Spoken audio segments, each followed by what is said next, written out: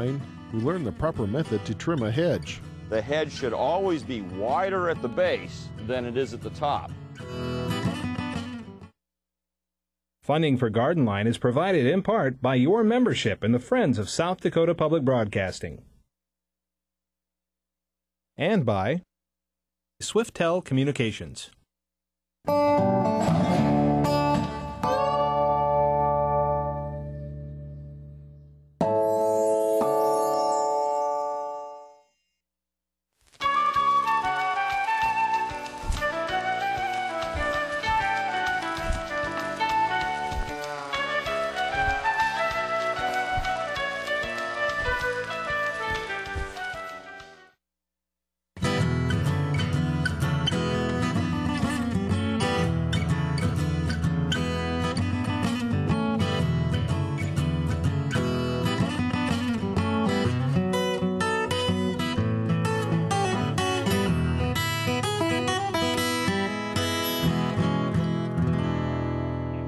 Hello and welcome to Garden Line. I'm Stephen Monk. Tonight on our show, we travel to Rapid City and visit with Extension horticulture educator Rick Abrahamson. Rick demonstrates how cuttings are used to propagate plants. And as always, our panel of lawn and garden experts are here to answer your questions with the most up-to-date information about gardening, lawn care, insects, trees, and a host of other lawn and garden related concerns. So get ready to call in. The phone number for you to call is 1-866-595-SDSU. Again, that is 1-866-595-7378. Joining me in the studio to answer your questions is John Ball, Extension Forestry Specialist, Chris Tharovso, Minnehaha County Extension Horticulture Educator, Connie Tandy, SDSU Plant Diagnostic Lab, and Mike Meckning, Extension Weed Specialist.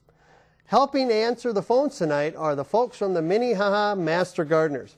And remember, when you call in with your questions, please provide your phone volunteers with as much information as possible about your garden problem.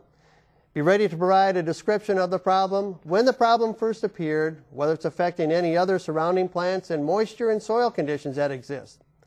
First off, however, we're going to go around the table to hear from our panelists on what is currently happening, starting with you, John Ball.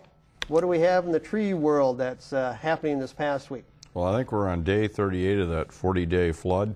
Okay. You know, for me tonight, it's just talking a little bit more about flooding. You know, people have obviously got some very serious concerns with their homes and that, Dakota Dunes and Pierre and a number of other areas. But one of the things I do want to remind people is we are going to see a lot of damage with trees, probably over the next couple of weeks and in the fall. I'm already seeing some trees turning color.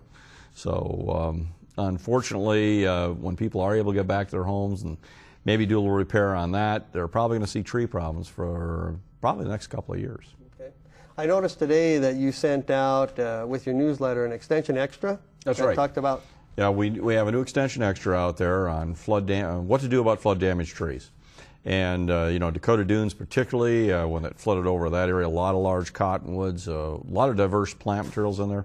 And they're going to find that there's an awful lot of decline in there. So we did develop a new Extension Extra that covers what trees are most likely to be affected, and then also, just as important, what to do afterwards. Okay, very good. Well, I kind of realized that I assume we've had a lot of moisture. Yeah. But a sign that would indicate that, driving up tonight, I was telling Chris I saw 2 snapping turtles along the interstate that had been trying to cross the interstate. So that's the first time I've ever seen that. I've seen other things alongside the road, but not snapping turtles. So. If they were swimming across the road, that would be a bad sign. No, you know? These are, if they were swimming, it was very slow. So. All right. So Chris, what do you have for us today? Well, I went out of town for a couple days, and when I came back, I, of course, had a bunch of overripe strawberries in my garden, and unfortunately was picking and found that I have a nice outbreak of botrytis or gray mold in my strawberry patch. We have a couple of pictures to show of some close-ups of the symptoms, but what you go in when you go to find is that you'll see these fruit just covered in this fuzzy gray material. Gray spores is what it is. Yep, there's a picture up there. This is going to happen in this rainy, wet weather. Ideal when the temperatures are 70 to 80 degrees. You'll get these masses develop on the spores. Going to happen in these temperatures. definitely when you have dense foliage, thick foliage without airflow. There's another picture here that shows it without the spores. You can see that where it's more green with just this dark lesion on it. Typically it'll start up on the stem end and then work its way down. They'll enlarge very quickly though. And then the last photo there will show that the blooms or the young flowers or the very young fruit can be affected as well. And it will work its way up the pedicel into the plant. So you can see it in all three ways. Couple things you can do about it. Look for resistant cultivars when you're planting. There are a few, not 100% resistance out there, but there are some resistant varieties. Of course, plant in a sunny, well-drained, good airflow situation. One of the things too, don't let your beds get all full and matted. You want to renovate those back to a foot every year to help you have better airflow. Mulch so there's no direct soil contact. And then keep the fruit harvested. Don't let it get over mature. Pick the cold fruit out of there. And of course, there's preventative fungicides as well as a last resort. Or in a wet situation like this, you can do some preventative spraying to at least try to save the new blooms. Okay. Or put a sump pump out there. Yeah, that too. But you know, when we get into hotter weather, this is going to naturally be suppressed a bit. But in the fall, you know, get the debris out of there as much as possible to reduce chance for next year. You mentioned renovation. What kind of process are you talking about as far as renovating that bed? Okay, well, with June bearing at least, in the August season time of year when it's done producing fruit, you can go through and mow off the top of the leaves, clean that up, and then you take that big matted bed and you can till it in so that it's a smaller row, about a foot across, and that'll help reduce disease for next year. Actually take out some of the older plants? Yep. Okay. Very good. All right. So weather-related on this particular one as well? Pretty much, and the presence of the inoculum. Okay. So. Thank you, Chris. Connie, what do you have for us in the pathology world? Well, I was looking at some rhubarb diseases. This cool, wet spring, we're seeing some different leaf spots, and probably the biggest one is an ascochyta leaf spot. It's going to be a little red circle starting out, and then you'll see as it gets bigger, it'll turn to white. I've got a photo up there that kind of helps picture that. And as it progresses, it'll just coalesce and take out the whole leaf, and it might look like insect chewing. There should be another picture there of it on a little bit smaller version. And basically all you want to do is sanitation. You know, clean out those leaves. You can still eat the stalks, that's not going to hurt anything, but get the leaves out of there. The other disease I have is more of a, like an anthracnose type thing, and it'll melt them out just like that as it gets really bad, because it just takes out the whole thing. And again, sanitation, you know, and then you want to fertilize too. In the spring when it's coming up, give them a good shot of fertilizer, composted manure, something like that, and then maybe again about midsummer. Okay. Now, on these, would either one of these cause the death of the plant, or is it more cosmetic? It's mostly cosmetic. I wouldn't think it would stay wet that long to wipe out the entire thing. Okay. You know, and like I said, you can still eat the stalks if you've got the anthracnose leaf spot, just because you're not going to eat the leaves anyway. You know, they're poisonous. So. Okay. So in the fall, you should probably remove those leaves. Remove everything. How about during the growing season? Sanitation, okay. Get rid of them. I was going to say, if I would remove all mine, I think I wouldn't know if I had any leaves left on mine if I did that during the growing season. But maybe you need to move them, get them where there's more air circulation then. Thin them out a little bit. So. Yep. Thank you, Connie. Yeah. Mike, do we have any weeds growing with all this moisture? No, absolutely not. No, we're all set for the year. So, good news. We're in the prime of weed emergence season. I mean, now they're emerging at the fastest point throughout the whole spring. So, yeah, they're going to be coming on like gangbusters. But there's some weeds out there that are just downright nasty, and they will actually sting you. And a good example of that is stinging nettle. And it's always surprising the number of people that send in this plant every year, not knowing what is this plant that's stinging me. Those little tiny thorns on the stems are filled with a kind of a chemical cocktail that causes that stinging sensation when you touch these plants. So stinging nettle, it's a perennial, so you can mow them and that sort of thing to control them, but they're going to come back, so it's going to be a multiple year type of thing to control them. But go after those stinging nettles now before they start seeding out. But there's also more nettles out there. In the next photograph, we'll see that there's a wood nettle. So if you're out in a forested area, with a heavy canopy, you might see wood nettles around, and they'll also sting. They're not quite as bad as a stinging nettle, but they'll still give you a little bit of that stinging sensation. So watch out when you're in the woods for wood nettle. And there's also another common nettle species which you might see in your flower beds and that sort of thing. Fortunately, this one does not sting, but it's in the nettle family, Pennsylvania pellitory. That's coming on like gangbusters right now. It's a fragile, kind of a watery looking plant. It doesn't get very big, so it's not a big problem. But if you look out in your flower beds in those shady areas, you'll probably see some of this lurking around. Easy to pull, easy to just hoe out. So Pennsylvania pellitory, another nettle species lurking out there. That could be kind of a nuisance. So a bunch of nettles, but watch out for stinging nettles as you're out and about, working in the garden and that sort of thing. Are these annuals, perennials, biennials? Yeah, the stinging nettle is a perennial that spreads by rhizomes or underground roots, and so it'll get a real dense patch. And so even though you mow it off or spray it with something like 2,4-D, it'll come back and maybe next year. But just keep at it, and eventually you can knock them out. But also, apparently, there's all sorts of information on the internet for eating them. Apparently, when they're 8 inches tall or so, go out and of course, put gloves on, clip off the tops, and if you boil them, they won't sting your mouth as you're heating them. So that's an important step. But apparently they taste very good, making pastas and all sorts of things with stinging nettle. So maybe it's something you might want to keep around. But you got to cook it. Got to cook it and boil it. That's right. All right. Critical. Do you have to strain it? I think straining I think you do. Otherwise, it's kind of like licking your cat. You know? But they do make a nettle tea as well, and so even I can see it coming already. Yeah, and I've not tried this, so be careful. Yeah, be careful. Okay. So good. Thank you, panelists. And so we'll get right into our questions and answers session here. So the first one comes to us from Sundance, it says. And they want to know how to get rid of old lilacs. She has tried to dig them out even with a skid steer loader, but they just keep coming back. So between John and Mike, well, I'll take the simple approach is just dig them out. I'm surprised when she says that. I've taken out long rows as well, and if with a little backhoe or that, you can get most of the root system out. So I'm surprised it's coming back. Frankly, it's a relatively easy plant to dig out. I would just tell her to maybe dig a little bit more. But I suppose there's something else she can do as long as there's no other plants nearby. What chemical approach would we have? Thinking of Roundup. Usually you'd want them to regrow maybe a foot or so they have some of that new lush growth, and then spray it with something like Roundup, and that ought to kill. It may try to make one more attempt at regrowing, but you have to retreat it. But Roundup is going to be. Maybe that's the best. Go out there, dig a little bit more, let them sucker up a bit, and hit them with Roundup. But yeah, that should take care of it. But eventually you might have to dig out that stump anyway. So. Well, the thing, it suckers, so it spreads. And when I used a little backhoe to dig them, you had a cluster of roots about this big, and there's always little sprouts beyond it.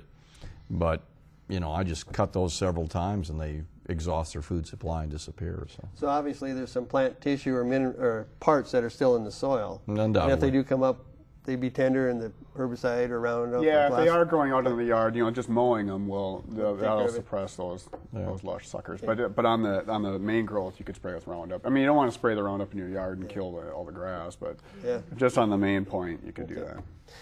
Newell, John, they planted 2 bur oaks. One died to the ground, and it started to grow from the base. The other one, the top died out and wants to be cut and wants to cut it off. Can you cut off the dead tops and let them grow? Sure. Okay. With bur oak you can, and it's an important difference because bur oak is grown from seed. If this were a coluvar, for example, if they're planting a autumn blaze maple or something like that, most of those plants are budded, and if they die to the ground, what comes back is really the rootstock, not the plant. But with bur oak, since it's grown from seed, what's suckering back up is going to still be a bur oak. What I would suggest is let everything grow this year, even if they get 2 or 3 shoots coming up. And on the dead top, if they get 2 or 3 shoots coming up, that's fine. Next spring after it breaks bud, then try to train it back to a single stem again. But I would wait until next spring when it breaks bud because, they may be left with 4 tops come winter, but 3 of them die during the winter anyway.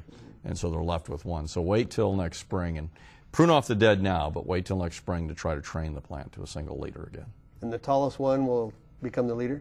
Is that correct? That's usually your best bet, but I'd choose the one that's more in the center and straightest. Okay. Mike, new lawn, they've mowed it twice. Is it safe to spray for weeds? Well, yeah, generally not. The best approach is to kind of, those new grass seedlings are fairly tender yet. I think, the limit is, they look for 5 true leaves, but, counting true leaves on that little grass can be kind of difficult. So our standard recommendation is to wait until fall, really, before you start spraying anything. And I know it's tempting, but the best thing to do is just keep mowing it, and eventually that grass will fill in and start choking out those weeds. But yeah, the safest thing would be wait till fall to spray. Is there anything that you need to spray for now? Anyway, the reason I ask, Mike, is this last couple of days, pictures and samples is coming in with 2,4-D damage. And it happens every June and July. It seems like people aren't spraying their lawn with 2,4-D, and the trees are picking up a whiff of it. Is there any advantage to spraying now? Yeah, I mean, if it's a situation where they just seeded and the grasses are threatening this, or the weeds are threatening the establishment of the grass, in an extreme situation, I can see where somebody would get pretty nervous about it. But yeah, you're right. You're spraying now, and a lot of those broadleaf herbicides, they vaporize, and those vapors will move around. And Connie's been getting inundated with some of these curled up tomatoes and potatoes that are from this drift. And so, yeah, absolutely. If you can avoid the spraying, that's another good reason to do that. But mainly the grass safety, it would be much better to wait till fall. Okay, this one comes from Baltic. They have some existing herbs, basil. It has a lot of perfectly round holes. Now they don't describe how big the holes are, but they're wondering, would this be an insect, a snail, or even cold weather related, or perhaps a disease? Any thoughts? And I kind of open this up to the panel here. Insect or slug. Yeah. That'd be my guess too, as a slug. I mean, that basil foliage is really thin, and it's something they would like, lush foliage, and basil, that'd be the one thing. The only other thing I've ever seen on basils is Japanese beetles. It's still probably a little early for that, and we're just starting to get a population of those in South Dakota, but I wouldn't suspect that quite yet. So I would say with the cloudy, wet weather, slugs. And slug baits, probably? Yeah, there's different products out there. There's a nice product you can use around pets, iron phosphate. You could try the beer traps. There's other slug baits out there as well. So. Okay, good. Asparagus, and this one comes to us from Letcher. What is the correct way to harvest asparagus? Should it be cut off below the ground, or just break it off where it's tender enough and it's not tough to eat? Well, I have actually read different versions of what's out there, but I don't think it's that picky. I've read that on research-based sites you can just snap it off. I've read to cut it right at the ground level. With cutting, though, be sure you don't get wide with your cutting so you're not nicking the new spears coming up. That would be the big tip there, but cutting, snipping, and then near ground level is ideal. Okay. I kind of use that break-off tender concept. That seems to work pretty well. Yeah. Potatoes, Rock Valley, Iowa here. Beetles, what is the best control for potato beetles? Will sprays work with all the moisture, and are there other options out there for, I assume they're talking about the Colorado potato beetles. But. Right. I do know that the carbaryl is less effective than it used to be. I believe it'd be permethrin that you could use, or other products out there. But do scout for them. Start looking on the underside of the leaves for the little bright orange eggs that are on the underside. You can even just scrape those off, or watch for those little larvae to form and pick them off at first. Pick the first few beetles off, and that'll take you several weeks into the season before you'd have to really apply anything. Okay. Tyndall, Connie, apple trees. And this is specifically apple trees, but this is probably showing up in a number of different plants. Little red spots on the leaves, small cylinder. Didn't think it looked like rust, however. What might it be, and what can they do for that? And this would be apple trees. On apple this particular. scab? Well, or no? I'm going back to the rust still. The way how they describe that again? It is small, circular, and that's really how all the further red spots. Well, reddish, yellow, I suppose, yellow. Yeah, reddish yellow spots. I mean, circular spots. That really is the rust, and I'm just beginning to see that now. Yeah. Okay. The apple scab should be kind of an olive drab or olive green, irregular blotch, and we've been seeing that for the last couple of weeks. Right now is when I'm just starting to see the little bit of the cedar apple rust, because it was just it's just recently that we were getting on the cedars. So. My guess is they're probably looking at that, and I think it's going to be a bad year for it. Obviously, with most of our foliar diseases, once you see it, it's too late to do anything about it. The control for that, as well as apple scab, starts when the bud's expanding. So anything they do now is just because they enjoy going out spraying. not because they really want to have any effective control. Life-threatening to the tree? Or? I'm glad you mentioned it. Tree or person, no. It will not infect the homeowner. No, it won't kill the tree, but it might make it look so bad by August you wish it would die. I've seen it defoliate trees in bad years, and I think this is going to be a bad year if it keeps staying this wet. So. Often for apple scab, if you hold the leaf up kind of to the sky, you can see that various shading of dark and light. Whereas normally kind of a normal shade, same shade all the way across the leaf. But yeah, they get a little transparent. Yeah, so opaque. Yeah. Another asparagus question here. This one goes back over here to Mike though, from Corona. Can you spray the ground in and around the asparagus with weed killers without killing it now that it is done producing? Yeah. Yeah, the question is, sure you can. You just have to be very careful. They'll be sensitive to your broadleaf herbicides. Sometimes we think asparagus is kind of like a grass, but it's really a broadleaf, and so it can be sensitive to those broadleaf herbicides. So be very careful to avoid drift. But I did that recently to get the Canada thistle out of my asparagus, and so you can do that with a broadleaf herbicide or even glyphosate. But again, you have to be very careful. You might even want to put barriers around, between the weeds and the asparagus, and take your time. But can be done. It's risky, so you have to be careful. Okay. Another one while you're on that, Mike, from Canova is what can she spray around her trees and flowers that won't kill them? Around your trees and your flowers. Yeah. Well, flowers are tricky in that there's just not really anything there around. Flowers. Broadleaf herbicides will be very sensitive to those flowers, and trees. I guess it depends on really what you're going after. If it's an older tree, you can always spray a little glyphosate or Roundup around the base of it to minimize some weed pressure there. But a younger tree, you have to watch out. If it has a thin bark, the glyphosate could be absorbed into the bark. And what we always say is if the bark's still green, it's still photosynthesizing. Mm-hmm. In young trees, you'll have that. Don't spray. We'll see. One of the things I see is you'll get a split along that green stem. From any of those applications. So I guess my biggest question is, what is she spraying for? Mm-hmm. Yeah, and that's a big thing. Yeah, right. That makes a big difference because sometimes we get some of these real tough perennial weeds, like Canada thistle and things like that, and people, what do I spray on my trees to kill these things? Especially newer trees. One common trick is to wait until fall, real late fall, when the leaves fall off, or at least they're well turned. Then you can get in there with maybe like a 2,4-D type of thing or something like that. But right now, with those tender leaves out, it's pretty tough. Yeah, I think right now, I went into my raspberries, for example, and while it was a lot of fun, I just hand-pulled thistles and that out that were coming up until my plants were big enough to help shade it out, because I didn't want to go in there and start spraying anything at this time of year. It took me a little time, but sometimes just hand digging or pulling is your best bet. Yeah, it sure is frustrating. It'd be nice to just, spray something and have them be gone, but it's not that easy. Yeah. They mentioned around trees. John, could you just share roughly, so people understand, how far the roots go out around the tree?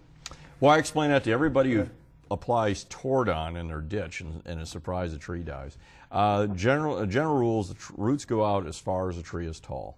There's nothing magical about the edge of the canopy, which you'll often find on labels, stay outside the drip line. But if you really want to be certain, you want to stay at a distance further than the tree is tall. But even there, with some of our herbicides, they're very easily carried in water, which we have plenty of right now. And so I think Tordon's one of those that's picked up in water fairly easily and moved. Yeah, you bet. And it's good to mention the Tordon thing, because even at some of the your common hardware stores, I've seen bottles of Tordon being sold right next to the Weed Be Gone or whatever. And so Tordon is one that you definitely don't want to spray anywhere near a tree, because that that could potentially kill the tree, and we're not talking just injury.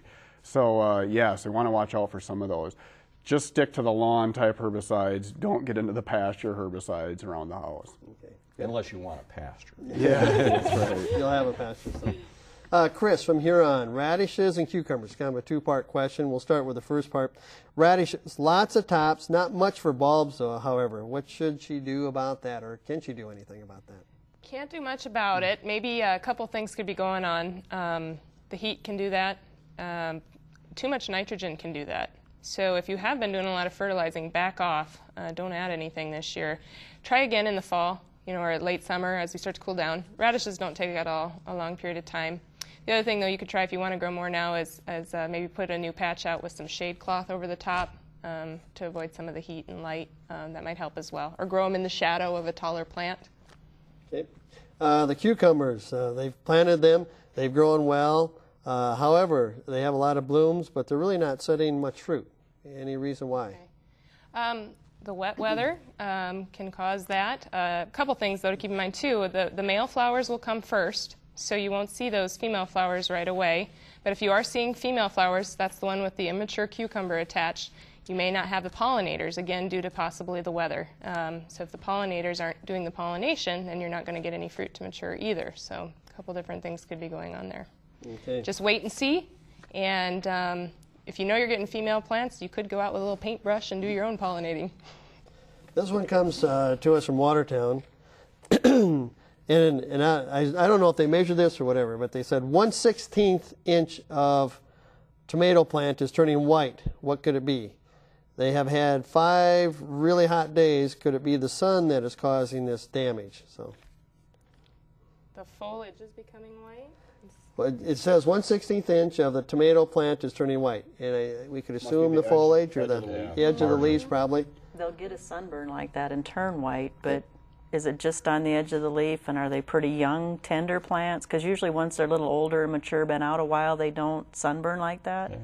So without knowing a little more information, I think that one's a tough one to give a good answer. Picture would help. Yeah. The picture would be very good. And they also indicated that they had 5 really hot days, and perhaps they could think back to see when this showed up, if it was shortly after those hot days or prior to the hot days. That may help it.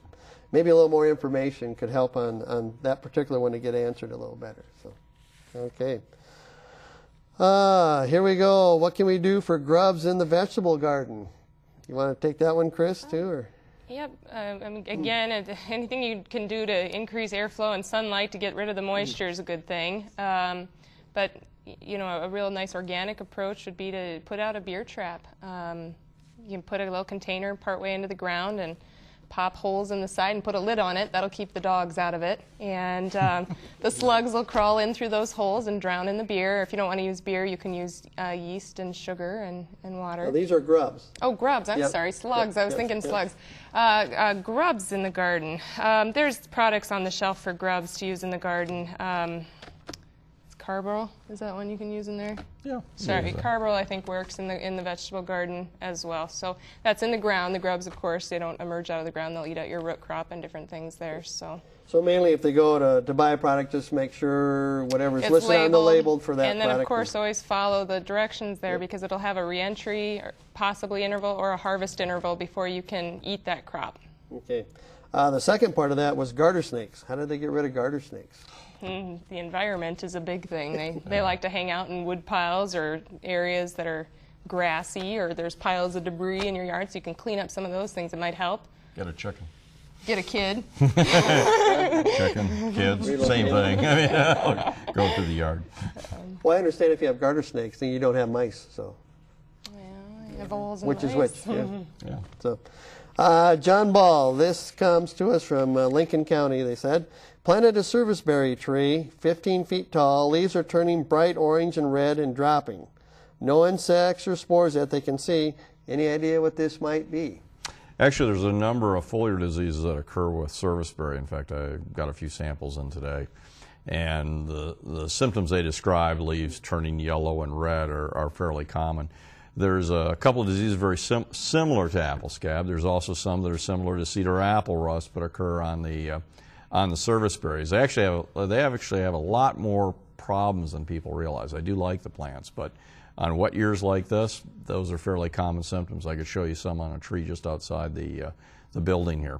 So they say, well, I haven't seen it before. Well, most of us haven't seen quite this much rain before in terms of continual wet weather. Nothing they can do about it now. It wouldn't surprise me if that plant defoliates quite a bit by midsummer. Hopefully next year the weather will turn normal, whatever that is for South Dakota. A little drier in the spring, please, and they probably won't see the problem again. Okay. So nothing to do about it, but they may not get a lot of fruit or fall color. All right, so good. Thank you, John. Well, earlier this year, Gardenline traveled to Rapid City to learn about propagating plants. Rick Abrahamson, Pennington County Extension horticulture educator, demonstrated several different propagating techniques. This week, we will learn how to use cuttings to propagate plants.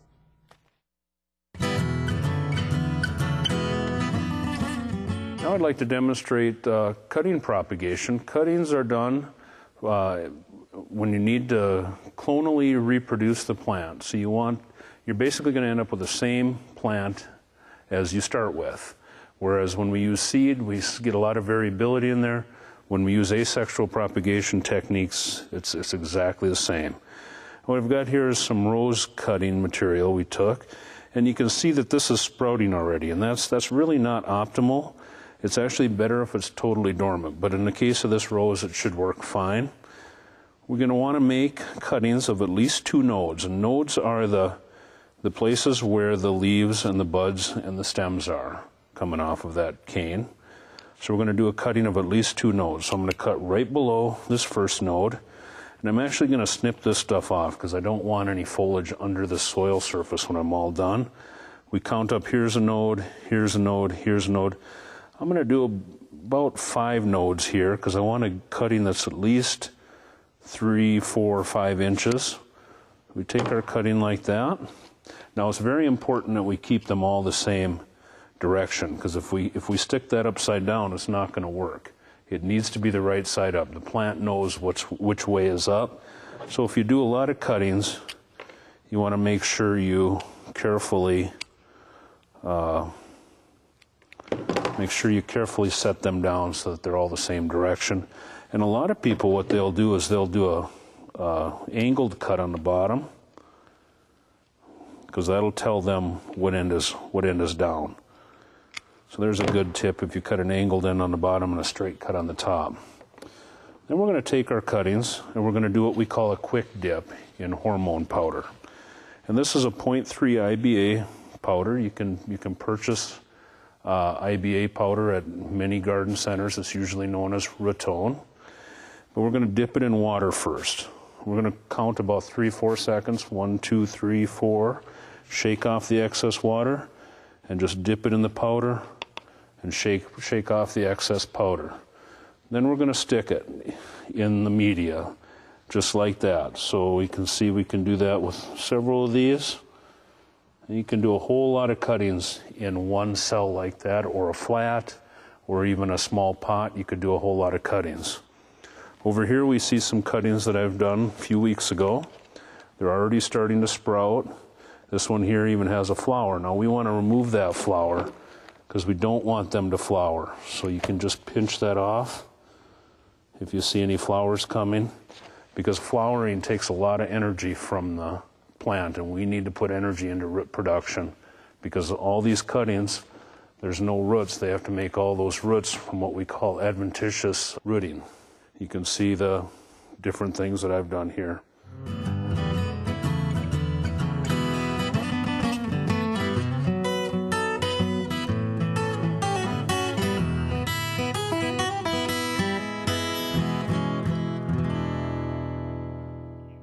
All right, well, we want to thank Rick for that information. It's always fascinating to see the different ways that we can reproduce plants other than seed and so on. So, as always, we always encourage our viewers to send in questions via email or surface mail.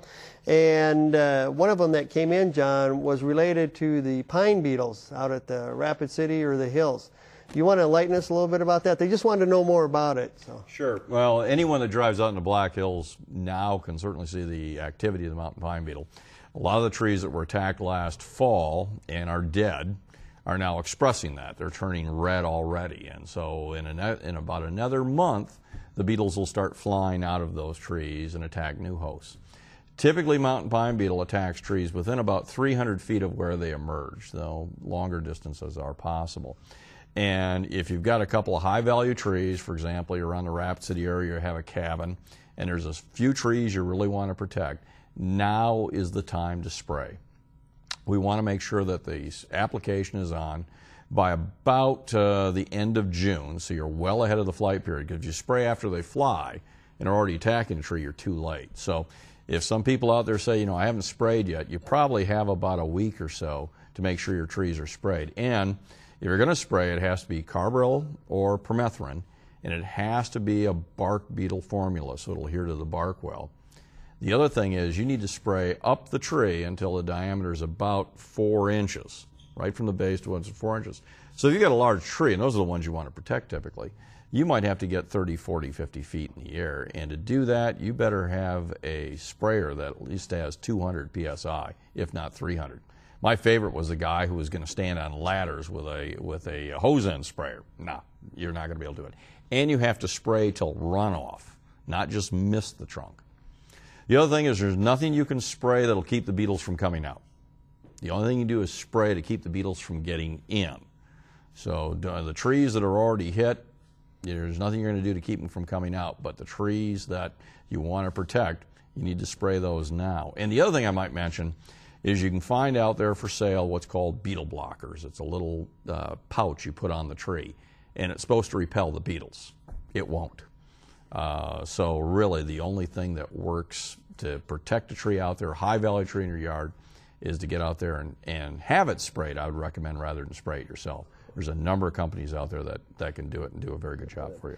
If they do it themselves, the product you referred to is fairly common for them to purchase? No, it's not fairly common for them to purchase. I mean, carbaryl is, but most of the time you go into a hardware store, it's for your garden, 7 or something like that. But there are a couple of stores out in the Black Hills that will carry it. You're not going to find it at typically your lawn and garden sections. But there are a couple of companies out there that kind of specialize in these chemicals. But be certain that whatever chemical you buy that's carbaryl or permethrin, that it's labeled for bark beetles, because you do need something that'll adhere to the bark. How big are these beetles? The beetles are about the size of the head of a match. And so you might say, how does something that little kill a tree? Well, they don't do it alone. They'll attack the tree by the hundreds, and they literally mass attack. They wait and gang up on it. And they'll all attack at once, more or less. The tree will try to pitch them out. That's why you get all these globs of pitches on it. Tree usually doesn't win. Once the beetles are inside, they have lots of little beetles, and then they'll come out literally by the hundreds the following year. Once they're in the tree, story's done. That tree is going to die. It just doesn't know it yet. Now it knows it because they're turning red. Okay. Is there any special uses for that wood? Or I assume they cut the damaged dead trees out if possible? Or Well, that would make sense for 2 reasons. If you can cut down an infested tree and use it for something, well, now it's not going to have beetles emerge the next year. So harvesting infested trees absolutely makes sense, because now you've got something you can turn into a product. Unfortunately, that wood gets blue stained, and sometimes that reduces the market. Now, interesting enough, the blue stain is just a color.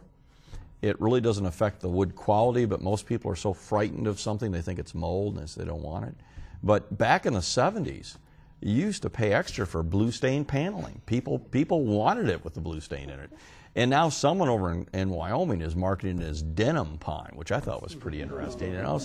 But yeah, the sooner they can get in there and harvest it, the less blue staining that occurs in the wood. And you'll find the mills out there have been very aggressively harvesting infested trees this winter. Again, that cuts down a number of beetles that are going to emerge and provides a useful product too. Now, would that be the same as the elm wood? Do they need to remove that bark if they're not going to lumber it or cut it into lumber? Or right. Just sit there? Or? Yeah, because it lives just beneath the bark, and so that's the thing. If you've got a standing dead tree right now that was infested this last fall, you have a mothership. You're going to have hundreds of beetles emerge from it. At this late date, there's not a lot you can do, but if you could get it on the ground and strip all the bark off, that might help. The problem is they're getting almost to the pupal stage. And at that point, even stripping the bark may not do it. It'll get a little bit more mice predation in that, but you got to burn that bark. That's what you're saying? Well, or you just peel it off? Boy, if you could peel it off and burn the tree, the pieces of wood, obviously with a permit, that would help. Okay. The real point is you're almost too late to do anything with the standing infested trees, but you're right on time to do something with the trees that aren't infested, those high-value trees in your yard, if you're near an infestation. Right. Thank you, John, for that information. You know, one thing I've noticed too is we're getting calls in Sioux Falls about this. Yeah. People thinking. So they don't need to worry, right, in Sioux Falls? Not unless I bring back a couple of chunks of wood next week. No, it's and you're right, Chris. I get calls all the time. People say, "Well, I hear about this big mountain pine beetle outbreak out there." It is in the Black Hills, you know, and it literally is in the Black Hills. In Custer, it's up a little on Skyline, and there's a few trees. Excuse me, in Rapid along there, and it is along some of the communities out there. But you get out to box elder, you know, wall, myrtle, no. You don't have to worry. And certainly at this end of the state, we've got pine problems, Zimmerman pine moth, but we don't have to worry about mountain pine beetles. So yeah, no need to treat your trees at this end of the state. Okay, very good. Well, another question that came in, and this is about dark purple crocuses. Do these types of crocuses grow in South Dakota, McCory Gardens, and so on? And I believe we got a visual there of they saw one on the cover of actually the College of Ag and Biosciences magazine here. So. Yeah. Well, what these are actually our pasque flower. The native pasque there is on the right. And the native pasques don't tend to be dark purple. They tend to be that lighter lavender color. On the other side of the screen there is a European kind of cultivated pasque variety, and that's where you can get that nice dark purple color. Now, if they're talking about crocus, you know, the bulb crocus, of course there's some dark-colored purple varieties of those crocuses, and you could be putting those in the fall to plant for next year. All right, good, thank you. This one, John, comes to us from Sioux Falls. They have a beautiful, large locust tree in their front yard, north side of their house. They've lived there 10 years. However, in the last year or two, the tree they've noticed a lot of small dead branches starting to show up throughout the tree. Overall, it seems healthy, but with more of these branches starting to show up, it's becoming a little more noticeable. Mm-hmm. Any thoughts? Where are they again? Sioux Falls. Ooh, well, I wouldn't expect to see any tip dieback on it. And this is a locust, they said. Honey locust, I'm assuming? I would assume that, yes. Okay. Ooh, yeah, that is quite a dead branch. You know, one of the problems we do get with locusts is we do get a little bit of winter kill. This winter was a very good year for winter kill. And it's just enough that kills little tips and that, and we can actually get a nectaria canker in there as well, and a thionectaria canker. And sometimes it's just little branch killers or tip killers. That is a problem with honey locust in the state. You know, if someone says, I like honey locust, I'd really like to plant one because it does have light shade. You can grow grass underneath it. You don't have to rake it up. It has such a small leaf. The one I'd really recommend is Northern Acclaim. It was developed from North Dakota State University, and it's a very, very hardy honey locust and doesn't seem to be having the same problems as many of the others. So not much help for these folks. You just have to prune out the dead branches, which may occasionally occur. But if someone's saying, you know, I'm looking to plant a honey locust, one they may want to consider is called Northern Acclaim. Okay. Now these here look like some kind of major branches where it's fairly noticeable.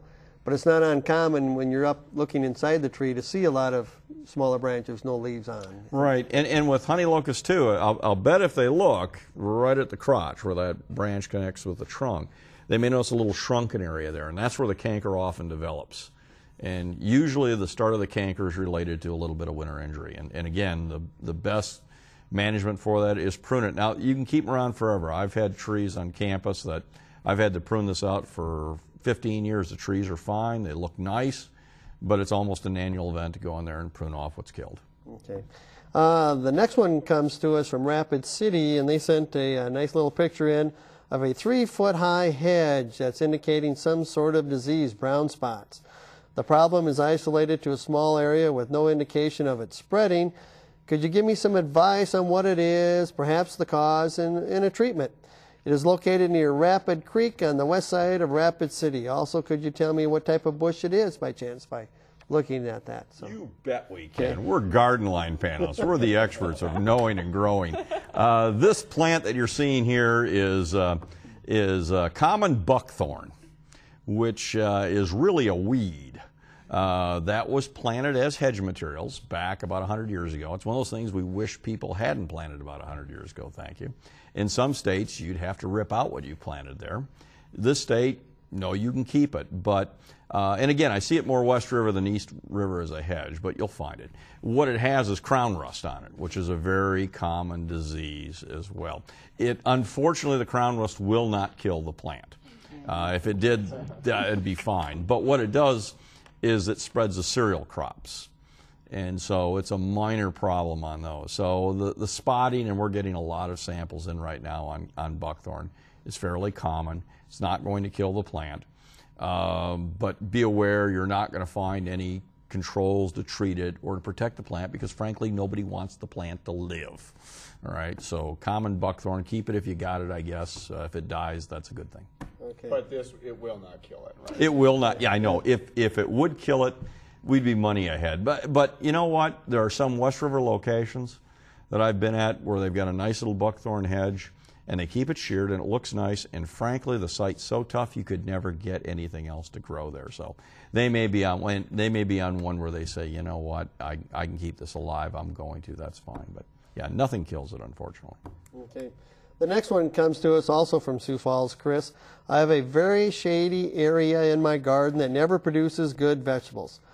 What they would like to do is turn that into shade-tolerant flowers that they could use for cutting throughout the summer and so on. Do you have some ideas and suggestions as far as shade-tolerant flowers they could put there and to replace the vegetables that at one time they were trying to grow? Well, you know, when you throw in that for cutting, it makes it a little bit more difficult. A lot of the shade ones, they flower earlier too. You know, lungwort is one that comes pretty early, followed by bleeding hearts. You know, those are really pretty in the shade. Another one that would follow then would be like your stilby. All are nice and flower in the shade. I don't know how far in the summer they'll go for you. You know, get some foliage plants in there though too. They can look really ornamental. You know, the hostas and the ferns and different things. They can add some texture to your landscape. And Solomon seal. Solomon seal. Those are okay, nice shade yeah. plants too. So that's few. Anybody else? The only thing I would say is, and it sounds like they got a garden there already, so it's a good start, but one of the problems we often get when people say, I want to do a shade garden and beneath tall trees, is go in there and rototill the heck out of it, damage all the tree roots. Tree dies 3 years later, now they have a sun garden. But it sounds like they've got a vegetable garden in there already, so they're not probably going to damage any more roots. So but just use their trowel and put that plant in and don't till the rest of it. Yeah, don't till the rest of it. Okay. Yeah. The next one also comes to us from Sioux Falls. My lawn is 11 years old and is one of the better lawns in the neighborhood. It is fertilized, watered, and mowed regularly. This spring we had a thatch problem, so I aerated it and cut back on the fertilizer. The lawn is doing great. However, the problem is that there is about 150 spots throughout the yard. I assume they maybe counted all these, where the grass is darker, greener, thicker, and grows faster than the rest of the lawn. These spots are randomly situated and are around 12 to 18 inches across. Any idea what may be causing this, and how do I get the rest of the lawn to do this as well? You know, we've got that same sort of spotting out in the pasture, but cattle are responsible for those bright green dots. So, I don't know, get a bunch of Holsteins out there and you might have it. Summer patch, necrotic ring spot, or, you know, some of them that make spots. There's a lot of different fungal disease, but you know what it always comes back to is almost loving your lawn too much. Yeah. Too much fertilizer, maybe mowing at the wrong height, things like that. So you may need to get in there and corate again this fall. You probably still have a thatch layer if you're getting those kinds of diseases. Yeah. Avoid evening watering. The rain, of course, doesn't help us in this situation. Mow at about a 3-inch height for healthy growth. Consistently, don't let it get taller than that, and then cut a whole bunch off. You only cut the top third, so. And watch their fertilizing. And fertilize, you know, a fall fertilization, a spring fertilization. If you really want the green lawn, maybe do a second application in the fall. The latest you really want to fertilize is June, though. You know, don't fertilize in July and August, and that'll help you maintain a healthier lawn that won't get these diseases. But watch that thatch layer. No more than a 1/2 inch. You know, and you see that so often. I mean, I know some people in South Dakota, they really pride themselves on their lawn, and you can walk on it. And this would be a good taste. If they walk on it and it's spongy, you know, the thatch layer is too thick. And so, you know, I think they may be loving this lawn to death, like you say. It to death, and that's a common, because they want it lush, they want it beautiful, but you really can love your lawn to death. Cause more problems than good, so. So continue to aerate it. And back off a little. Back off on the fertilizer. Yeah. Okay. John, this comes from Vermilion. 15-foot bur oak tree. Has marble-sized growths on it. And the yellow jackets really seem to like it. Well, yellow jackets may just like the tree. I mean, they're out right now. But the marble-sized growths are one of the many oak galls that occur. And we have a number of them that form on the stem. We have a number that form on the leaves. These are caused by a small synnipid wasp. A number of different synnipid wasps that actually, as they're feeding, they cause that injury to the plant. While it doesn't look very pleasant, it's really no worse than zits. You know, you're not going to die from zits. You're just going to look kind of bad for a while. Same thing here.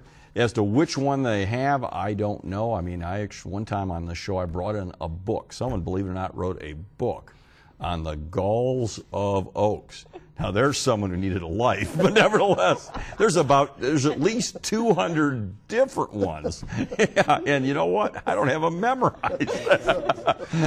But did you read that book? I did. I'm waiting for the movie now. Starts out with apple gall. But yeah, don't worry about it. They occur, and don't be surprised if after a few years they don't see them. They are very cyclical. They have about 3 years where you'll see quite a bit of them on a plant, and then you won't for about another 10. Okay. This comes from Aberdeen, Chris. Tomato branches at the ground level. Can she trim those up? And if so, how far? Okay, well, you're probably talking about the process we call as suckering or removing those suckers. You do, especially below that first blossom, want to remove the growth that forms in between the leaf and the main stem. However, though, when they start getting big, that can be quite traumatic. So you want to try to get them when they're pencil size or smaller, and you just can snap them out of there while they're young and work your way up the plant. Okay. It'll help increase airflow and light. It's good for the plant. Yeah. But what if these are at ground level, the branches? Right. If they're on the ground, should they prune those off? Yeah, you know, do it on a cloudier day, I guess I would suggest. You know, ripping that off in the heat of the sunshine can be traumatic for the plant. So maybe prune them off with a shear even so they don't rip the main stem if they've gotten that large. Okay. But you're right, the foliage sitting on the ground is going to be more prone to getting disease. All right, this one comes to us from Hot Springs, strawberries and pill bugs. They are ripening and need to know how to control them so they're not causing problems with the strawberries.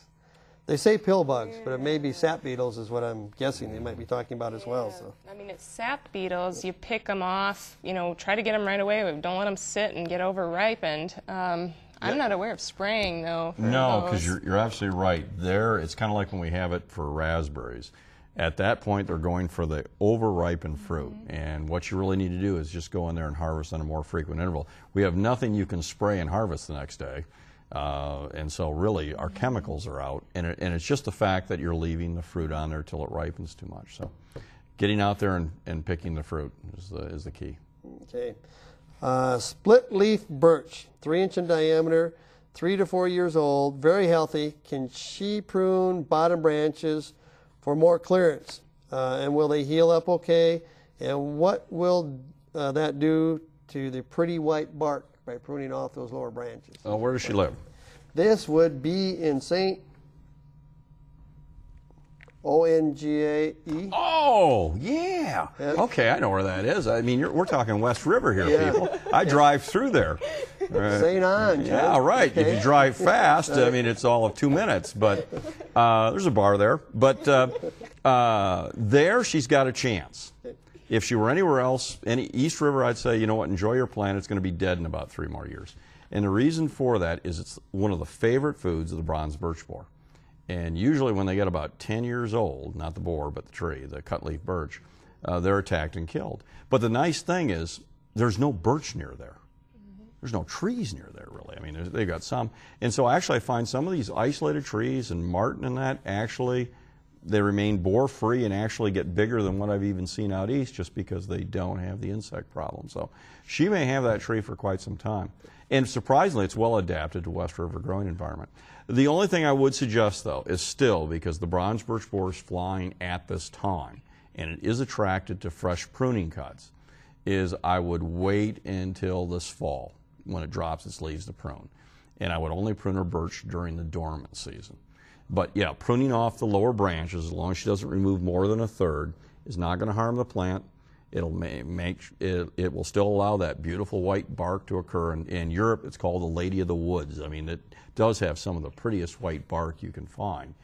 It's just unfortunate in East River that the bronze birch borer typically kills them before they reach 10 years old. So. Thank you, John. So isolation may be good in this case. So. Yep. All right. Well, that's all the time we have for this evening. Just to let you know, Garden Line does repeat twice each week on South Dakota Public Broadcasting. Digital Channel 3, also known as the Create Channel. The encore broadcast can be seen Fridays at 11 a.m. Central and Saturdays at 4 p.m. Central. Check your local listings to find SDPBE Digital Channel 3 where you live. Now time to wrap up and thank our panel of experts. John Ball, Extension Forestry Specialist, Chris Ravso, Minnehaha County Extension Horticulture Educator, Connie Tandy, SDSU Plant Diagnostic Lab, and Mike McNean, Extension Weed Specialist. Thanks to our phone volunteers, the folks from the Minnehaha County Master Gardeners, and thanks to you for watching and calling in. On behalf of the entire crew, have a good evening and happy gardening.